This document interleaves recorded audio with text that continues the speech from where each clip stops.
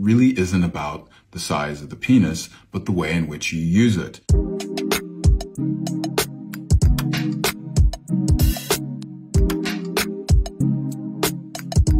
When asking partners to people with penises, 85% of partners say that they're very satisfied with their partner's size.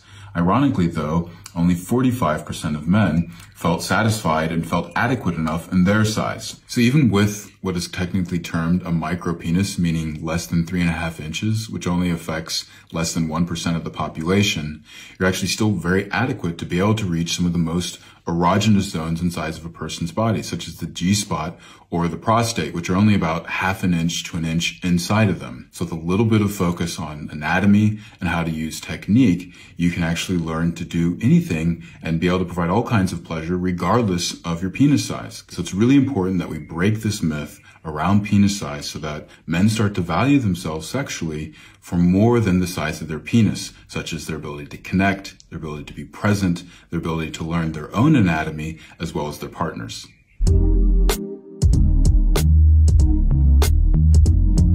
We have this oversimplified understanding of the male arousal system that basically the second a man gets aroused, they should get hard, that they should stay hard throughout an entire sexual experience.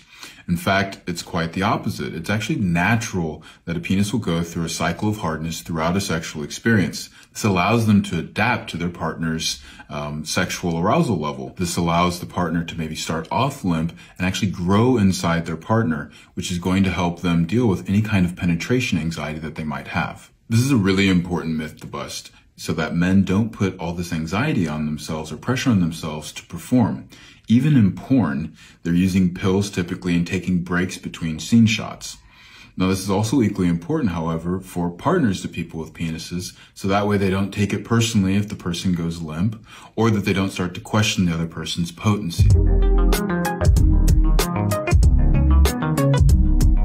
We need to quit having such a strong emphasis only on orgasm and ejaculation as opposed to pleasure. Because when it comes to sex, all of the health benefits really come from maintaining those high states of arousal and pleasure that happen before the orgasmic release. Also, for men to know that they don't need to actually ejaculate is going to allow them to be able to have a sexual experience that won't have them feeling depleted and with less energy after. Instead, they'll be able to start building up their potency. Notice that if they're not ejaculating as much, they'll have an easier access to erections, as well as a greater ability to be able to last long enough to provide the pleasure for their partner.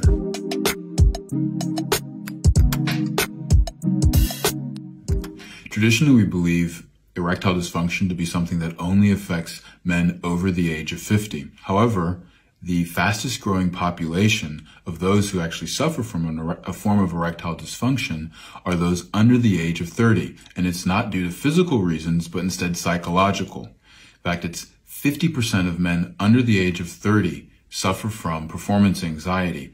And when asked, many of them would rather break up than actually communicate and address this issue with their partner. Simply by talking to their partner is enough to help them to be able to get that erection again. When a man is actually with a partner, a lot of times they don't get an erection because they haven't yet made an emotional connection to the person. They haven't established some intimacy.